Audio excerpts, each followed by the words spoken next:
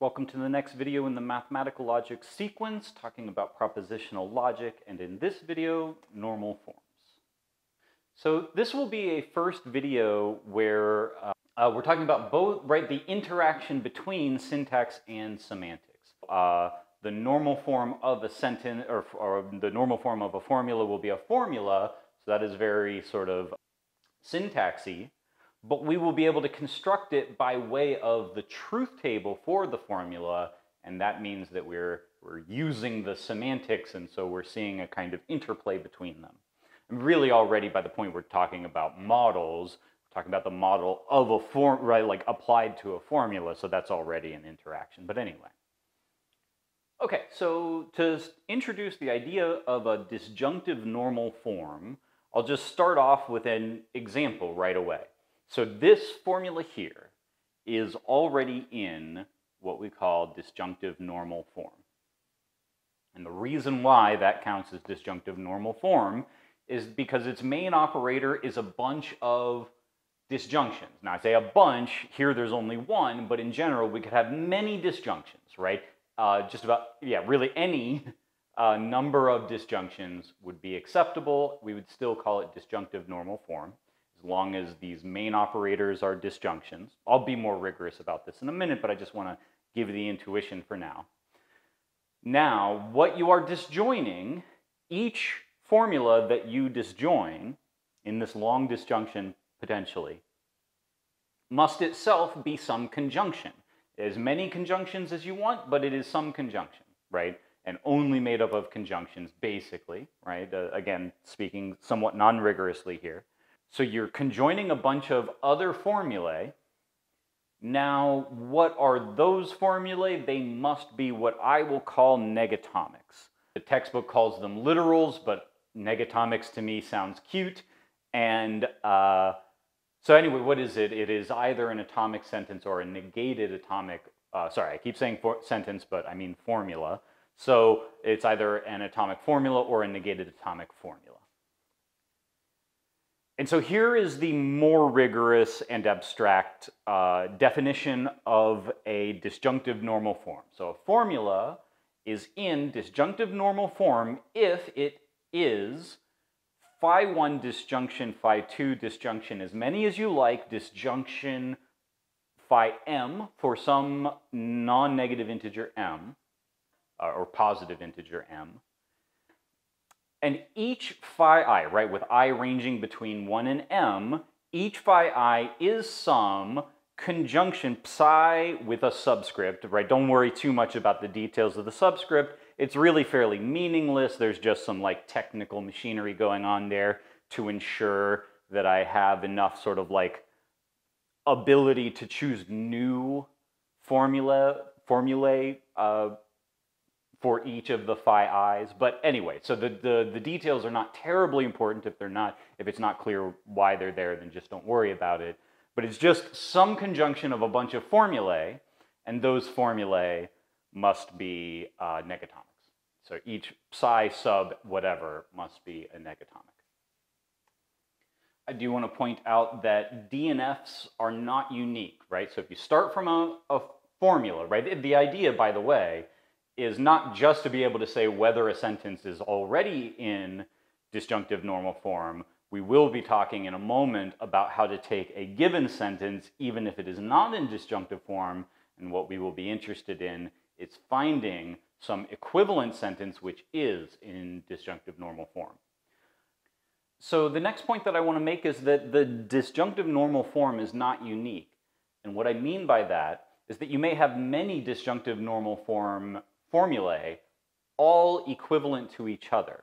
And so I have on the slide here the example from the previous slide, and I'm pointing out that it is in fact equivalent to this other sentence, P1 conjunction negation P2, and that is in disjunctive normal form.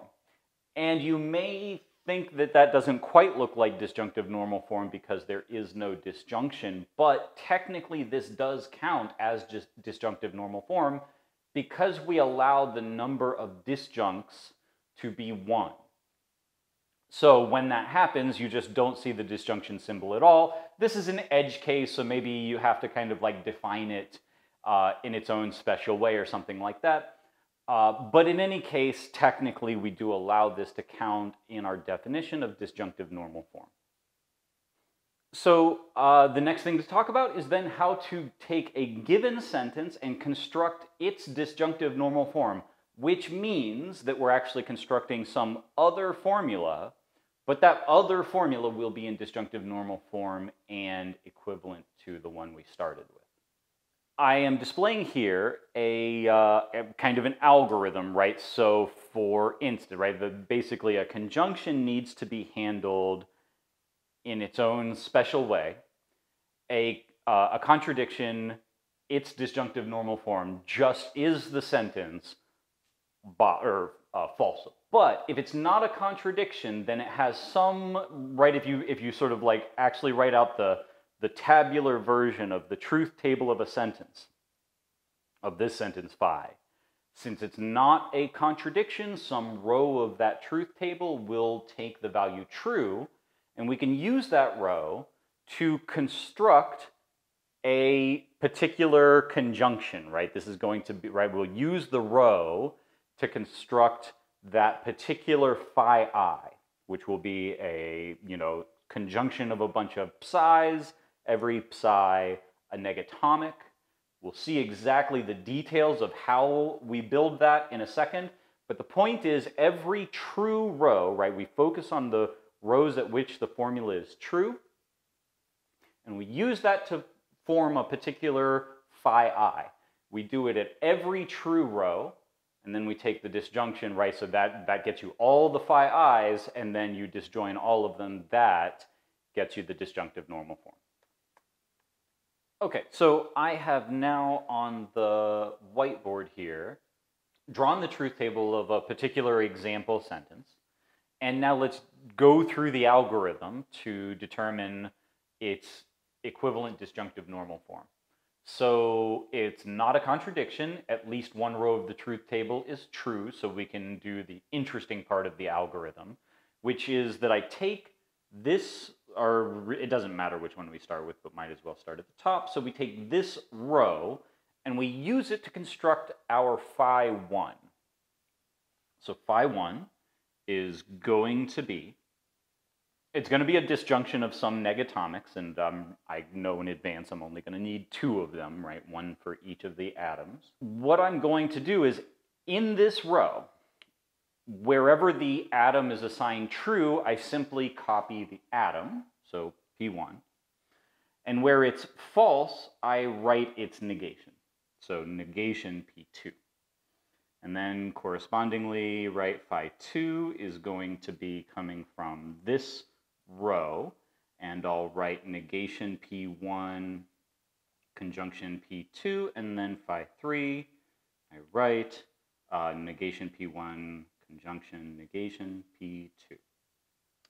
And then if we write down the disjunction of phi 1, phi 2, phi 3, right, I'm being a little bit lazy by not writing out the details of, right, like in terms of P1 and P2, but I think it's clear what I mean here, right? If you basically just put this in place of P1, or phi 1, and likewise you put this in place of phi 2, and you put this in place of phi 3, then that gets you the disjunctive normal form, and it will be equivalent to the original sentence. And it's fairly clear that it'll be equivalent because it will clearly be true at this row, because we have effectively, phi 1 is the clause which guarantees that will be true under, right, in this model. And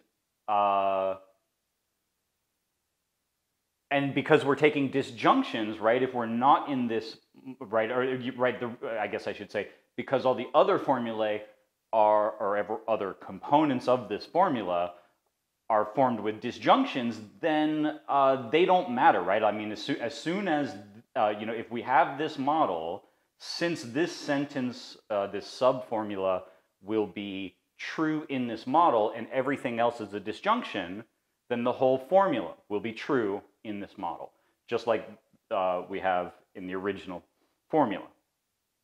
And then likewise, right, when you're in this model, phi 2 will be true, and again, everything, right, the phi's are disjoint, so that means the whole formula will be true, and so on.